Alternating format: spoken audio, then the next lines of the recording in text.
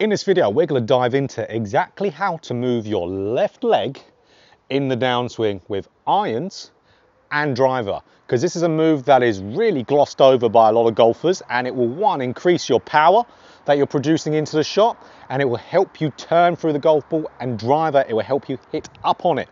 So a huge thing that it will really help us with so many areas, and you need to get it into your golf swing. So I'm Jonathan Chown with JChownGolf. Let's dive right into it. So this is called left side extension, or you could even think of it as your left leg straightening.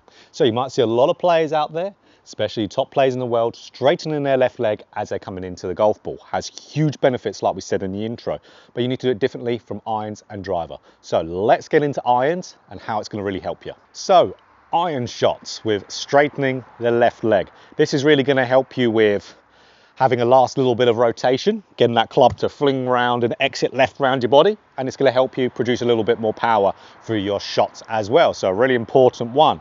So when do we do this with irons? So we all know that this move does need to happen, but we need to know exactly when.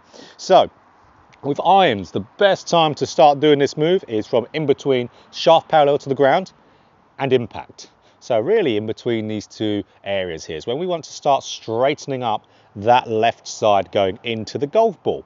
Now, that's when we want to do it, but what is it doing when we're doing that? So I hear a lot of players talking about dropping the right side down coming into impact, really trying to do this move quite a lot. I've seen a lot of videos advocating for dropping the right side down. Now that's a video, I'll put a card up here, which could be very detrimental, but that move happens, we need it to happen in the downswing, we want it to happen quite late, and that happens as a result of the left leg straightening and left side extending.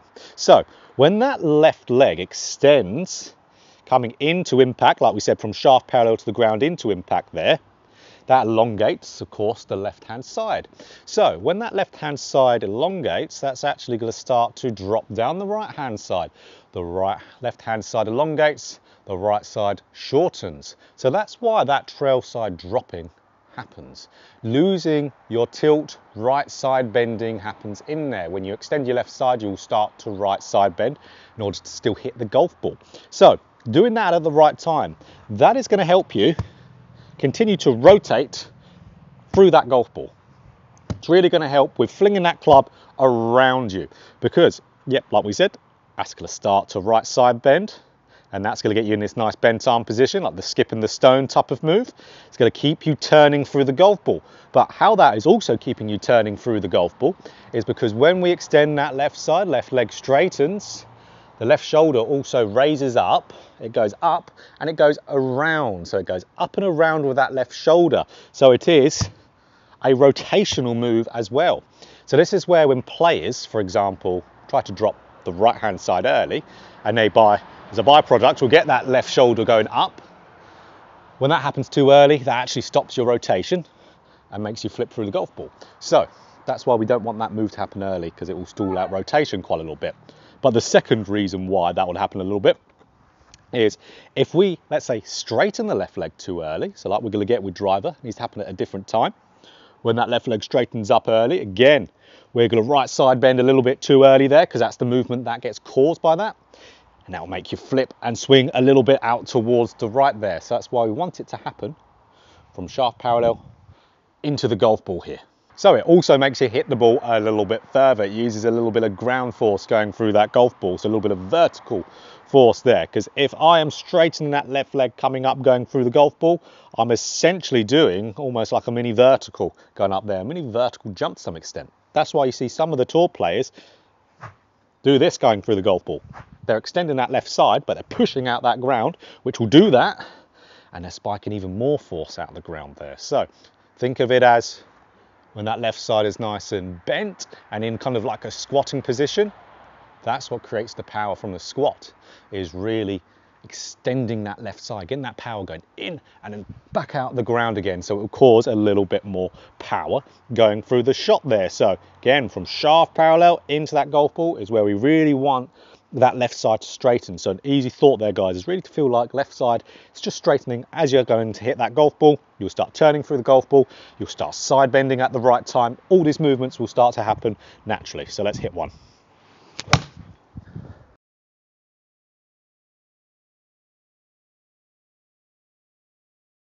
So with the driver here, we have all the same benefits as we do with irons, but one more, and that one more is hitting up on the golf ball. So in order to do that, we actually need to straighten the left side earlier.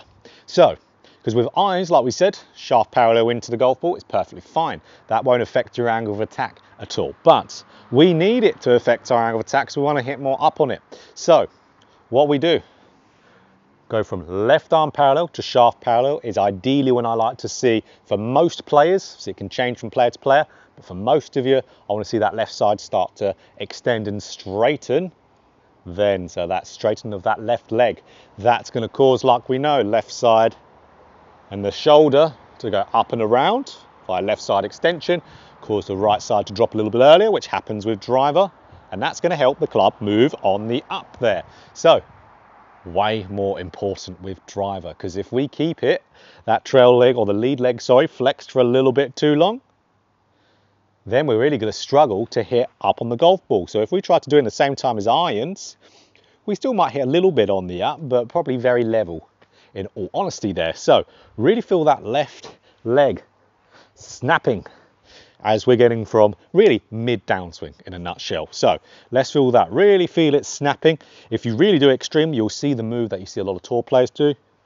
This sliding backwards, you'll see that in my swing when we slow one down. You'll see my left foot really goes back there. That's me straightening that left side, really extending it and putting in that force. It's almost like I'm pushing out my toes backwards to some extent, and that's going to push me backwards. It's actually going to open up my left side doing that as well. So let's do one here, mid downswing. We're going to start to straighten it here with driver. It's going to help hit it right on the up.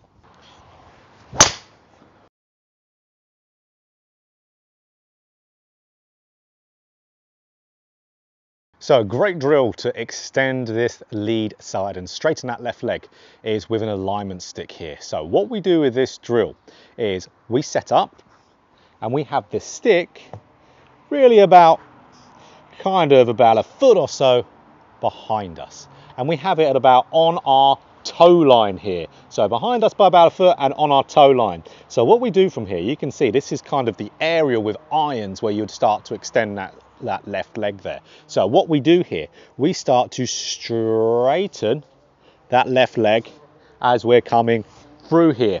I'm not really trying to drag this club and lift it up. I'm just letting that left leg straighten, left side extend, and that's going to get that last little bit of rotational move. And it's also going to start to elevate the stick out of the ground, because of course left side extending, left shoulder will raise up and it will turns me around the corner, and then it's raising the stick up. Not trying to turn or anything here. I'm just trying to vertically straighten that left leg, almost push out the ground to some extent. I could add a little pushing element as well in there, pushing from my toes backwards.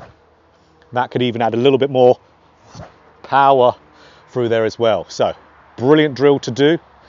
Just have a little go at that, and that's going to really help you with this nice feeling. So guys, really extend that left side, straighten up that left leg at the appropriate time, and you're going to be playing a lot better. A lot of things you might already be trying to do in the downswing are going to start to happen on their own. Not every single movement you see a professional or top player do in the golf swing are they actually trying to consciously do.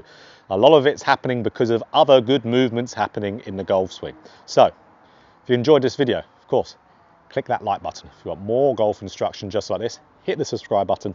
Of course, hit the bell button to be notified every time I put out a video. So let's get that lead side extending, straighten that left leg, and you're going to be having a much better quality downswing.